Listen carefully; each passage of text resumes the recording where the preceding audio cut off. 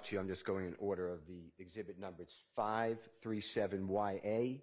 I believe it's a song Bad Boy. Is that fair? Yes. And you said it's released. No, I'm sorry. You said it's released. Give us a year again or a month again? We said that it was uploaded, premiered January 15, 2021. Okay, so January 2021 is approximately 6 years after January 2015. Fair to say?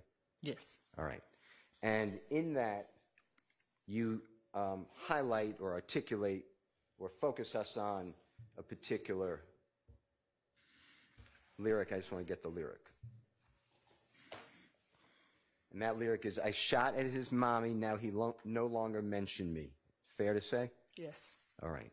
Yes. And you related that back to January, I may have get me on these dates, January 22nd, 2015, January 26th, 2015, shooting at Mr. Bennett's mother's home, and his mother got shot on the 2nd or January 26th, 2015 date. Fair to say? Yes, but that second part, he no longer mentioned me, it refers to the back and forth that he and Lucci did on social media for the whole world in Atlanta to see. They were going back and forth for a while. Okay, I want to talk to you about that back and forth, okay? If the shooting happens in January 2015, and the lyric that you're telling the jury about and educating the jury is, I shot his mommy, now he no longer mentioned me, is it your understanding that since the shooting, he being, you're saying Mr. Bennett, right? YFN Lucci? I'm saying that the mother is that's who he said. He no longer mentioned me. He's referring to Lucci. YFN Lucci? Yes. Also known as, well, his given name is Mr. Rayshawn Bennett, right. Okay. So you're saying since January 26, 2015, if I'm wrong, just correct me, Mr. Bennett no longer mentions Jeffrey Williams. Is that what the lyric means to you? No, the lyric means to me that we have been going back and forth, talking about each other, targeting each other on social media, having words go back and forth. And I think that whenever Jeffrey Williams put something out about his mother. He said something about his mother on social media about he glad he takes care of his mother or something like that. So I'm thinking that he was just taunting or just like he was doing on the videos that he was making. He was taunting him in this song. Okay, and I know you're giving a state of mind. You're trying to say what Jeffrey Williams was doing, but through your investigation and through this lyric, are you not saying that once the shot, God forbid, came to the mother, on January 26, 2015, this lyric means that he, Mr. Bennett, no longer mentions me? Is that what the lyric means? And if it's not, and if your answer just states... I can't say what exactly it means. I'm saying what I saw as an investigator, as a gang investigator, when the back and forth and the gang beef continued way after the 2015. Now, the words before in the art, do you know what the words are right before I shot his mommy, now he no longer mentions me? I don't have that copy of those in front of me. If I showed you a copy, would that refresh your memory? Please. Okay. You have it?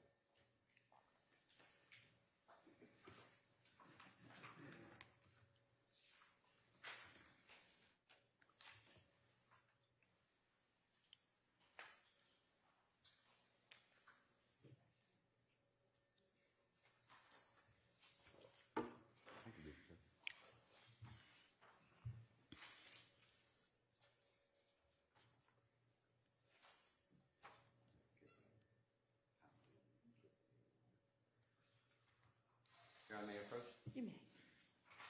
May I approach you? Yes. Giving you, if you want to see anything else from the song, just let us know. Okay. That refreshes your memory. Just tell me that it does.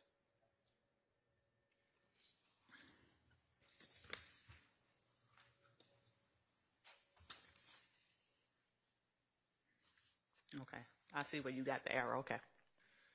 Can you tell the jurors, if it's accurate, you know, from your investigation, if it's accurate, otherwise we could pull up on Google, whatever you want. Tell the jurors what the line is above the line that you highlighted for the ladies and gentlemen jury.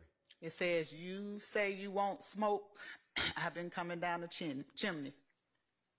And then the next line is the line about?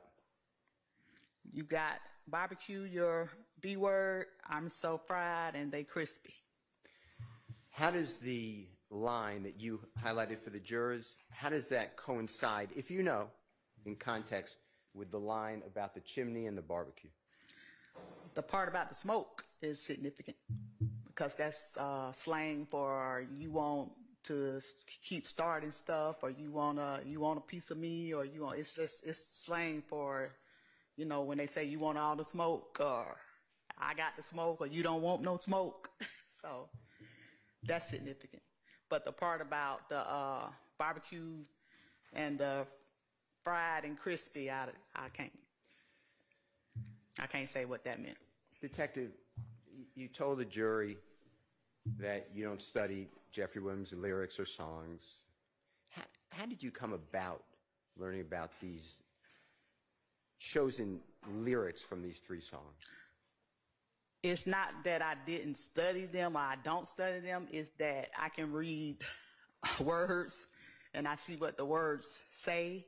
And a lot of times if I'm investigating something, or if I know it's an ongoing beef between you and the ops, and you sending messages through your music or through the words that you're putting on paper or on wax or whatever they call it, it's noticeable because of the investigation. Wouldn't you want to then go out and ask somebody who was there at the time of the creation of that song, how did this lyric come about? No, it's self-explanatory mostly. I mean, it's words, but the words mean stuff. It means something. From your vantage point of what you do for a living, those words mean exactly what you believe. Yes, it's been several songs that have gotten people killed around Atlanta, for sure. Do you know what rap songs are primarily, I'm not saying everyone, primarily about? Rap music.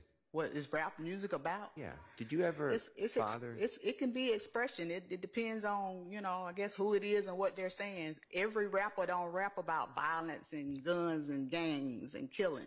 Does any other rapper rap about violence and gangs? And it's a lot of rappers rap about guns and gangs and violence all the time. And have you ever been to a concert of Jeffrey Williams? No. Have you ever been to a concert of any performer? Rap performer. I was just at Usher the other night, but he's not a rapper. Okay. Well, have you ever been at any when you consider a rapper? Yes. Maybe not recently, but I have been to rap concerts. I'm not really into rap as of late. Do you ever notice the crowd, that they're all diverse? Yes. Do you know whether rap is the number one gross industry financially in the world? I believe that. Do you ever think about why is it popular? Objection, relevance, sustained. Do you know whether this type of violence and gangs and killing 12, is that popular? It is, but it shouldn't be. Let me ask you about just how it is, okay? I think that's the third one that you asked about. Okay. Oh, before we go to that, Bad Boy, who is the co-artist on that? The jurors saw a video. There were 2 people singing. Yes. That's another rapper. Who is that? I don't know Bad Boy. One more time? You don't have to look at anything. I mean, I'm looking at the name of the person. I don't know him. I just know that he's a collaborator with Mr. Williams. Do you know that person's performer's name? No.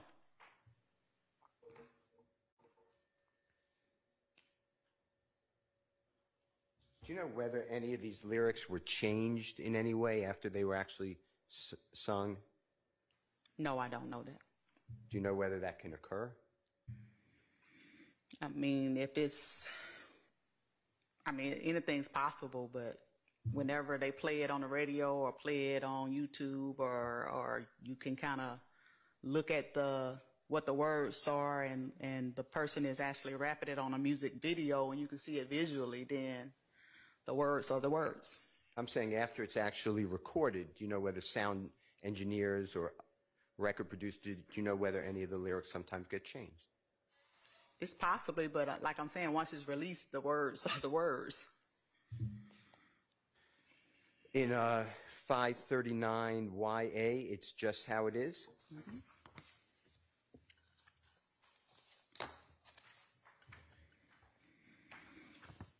And in that one, you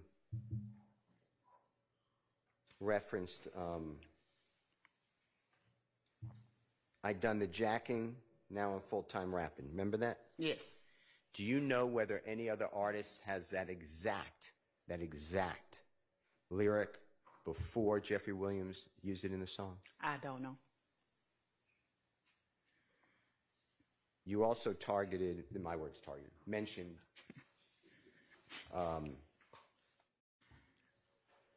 the word wax. You just said that. Do you remember that? Yes. Tell the jurors what wax means. It was just my terminology of whenever music is made, or the tracks.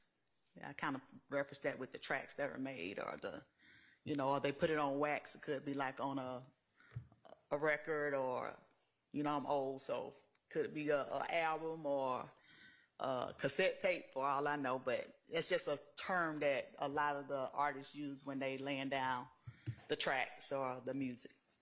So this song that the jurors heard is entitled Just How It Is. Fair to say? Yes.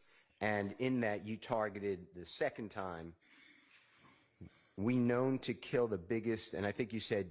I said kitty, but I think it's cat. That's fine. Mm-hmm. I think you said something like kittens of the kitties or something. But it's... The biggest kitty of the cats, I think I said, but I had it backwards. I think it's... That's fine. We killed the biggest cat of all the kitties. Okay. And you told the jurors that in your vantage point, you believe that that may have some reference to Jeffrey Williams, from Jeffrey Williams to the Donovan Thomas killing. That's what you said. Yes. Okay. Were you aware of Jeffrey Williams being friends with Donovan Thomas in January 2015? I am. Okay. And when it says, we known to kill the biggest, and I think you corrected, cats of all the kitties, the line before that, do you have the words in front of you? I don't. Would you need to see something? Yes, please. It said, you want me to read the line before, or are we known to kill the biggest cats? Yeah, if it refreshes your memory, if that's accurate, yes, if you don't mind. We don't speak about the S word on wax. It's all mob business. And then goes right into... We known to kill the biggest cats of all kitties. So that line above, the one about we don't speak on wax, from your definition of wax, does that mean we don't speak on record, we don't go on something that's permanent to talk about mob business? Is that fair to say? Yes. But then this entire song is about criminality. Or most of it, I don't want to say all of it. The song kind of, it talks about the beef the interaction at Lenox, which happened. It tell you to ask the cops, the detective, they know all the business. So, on one hand, he's saying that we're not going to talk about it, but we talk about it. That's my point. So it's interesting in that song saying we're not going to talk about anything, but yet it's being talked about, right? Yes. You don't know whether any of this music, these lyrics, I know you don't know who wrote them, but you don't know if they're just art, do you? And not autobiographical. It can be art. It can be looked at as art.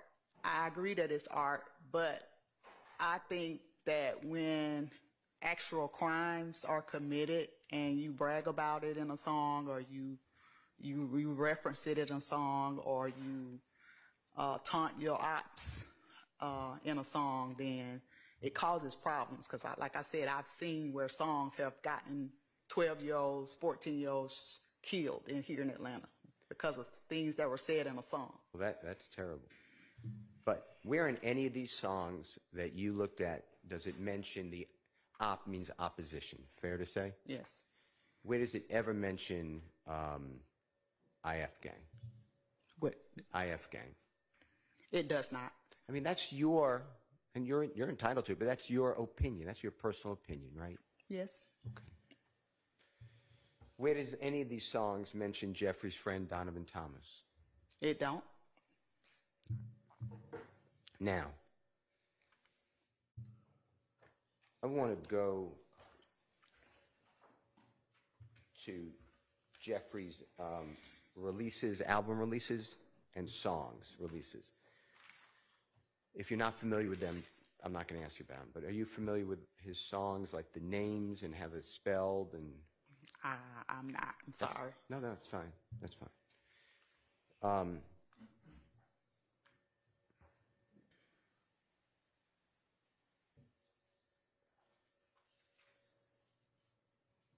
With regards to, you know who Dwayne Carter is? I do. Phenomenal performer known as Lil Wayne. Yes. Are you familiar with his music?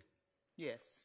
Are you familiar that on or about the 26th day of April 2015, he was here in Atlanta in a tour bus, and that tour bus was fired upon? Yes, that was a part of our operation planners. Okay. Now, you knew Jeffrey Williams was performing in or around Holly Grove, Louisiana during that same time, same date. Fair to say? Yes. Yes. All right. Now, were you aware through your investigation, through you or your teammates, your prosecution team, that earlier that year, 2015, 2014, Jeffrey Williams and the performer known as Lil Wayne did music together? No, I didn't know that. Were you aware that in 2016 and 17 and 18, Jeffrey Williams and the performer known as Lil Wayne did music together? Objection, Your Honor. Assume effects not in evidence. I'm asking. Sustained. I'm asking questions if she's aware. All right. Through your investigation, to you or anyone else, can you tell, ladies and gentlemen, jury, whether Jeffrey Williams and Lil Wayne did music together 2016, 17, and or 18? I didn't see that in the investigation. All right. Do you know if anybody ever spoke with Lil Wayne during your investigation? I think they might have spoke to his people, maybe, around the tour bus incident. Okay. But I'm not sure who and how, because that was like a Cobb County incident, so I think somebody there did. I'm excluding like a tour bus driver or something. I'm saying like let's do this. Anybody, to your knowledge, ever speak with you? I assume it's not you because you would have told us, but you or other people on your team ever speak with Lil Wayne's musical assistants? Not that I know of. All right. Were you aware that Lil Wayne put out, since the tour bus shooting, more recently, an album with or a song with Jeffrey Williams? Objection. Assume effects not in evidence. Sustained. Do you know whether Lil Wayne has put out a song with Jeffrey Williams since the tour bus shooting? I don't.